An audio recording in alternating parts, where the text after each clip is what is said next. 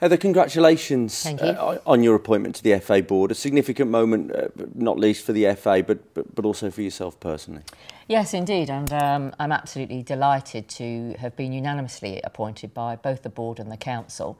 It's a big step for a governing body to make these sorts of changes, appointing both myself and Roger as two independent non-executives, and those changes are always difficult to navigate. So I think it's a really significant moment in the history of the FA, and obviously we know we're on a journey looking at some broader governance issues, but I think this is a really important step.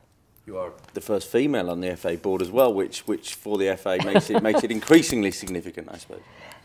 Yes, no, I still have to pinch myself really that I'm here, and to be appointed to a body which has fantastic traditions and clearly is involved in the game that we all know and love, with thousands of volunteers playing week in and week out.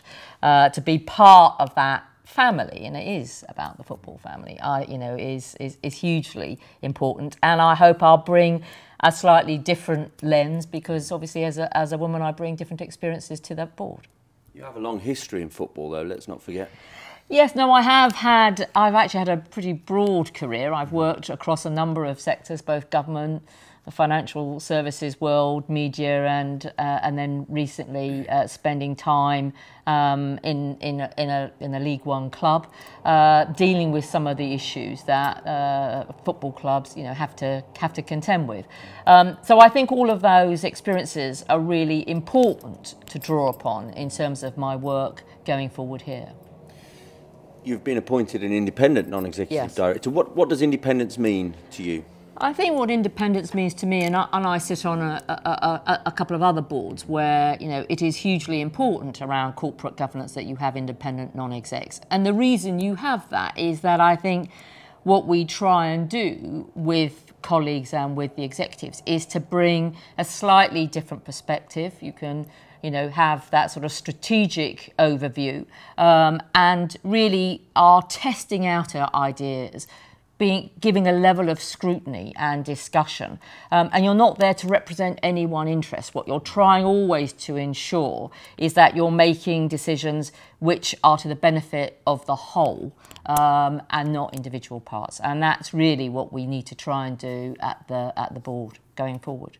And I suppose at the heart of it, that's the importance of the association, in that it represents the whole game from the very grassroots through to the England senior team. Absolutely. It's got a huge constituency, as you say, from both the national game, the professional game, clearly the England team. And it's about ensuring that we get all of those elements working to the best of their potential, and for, to secure the future of the game that we all know and love.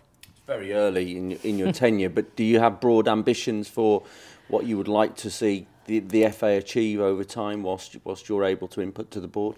I think it's really important when you first start that you listen to those people who have huge knowledge and experience before you start to form a view really about my own personal ambitions. Clearly, I want to ensure that we support the changes that have started in terms of governance. We know there is a very live conversation underway with government about what else we need to do. And I think my first sort of ambitions, if there are, is to try and see where we can get to on that particular journey over this next year.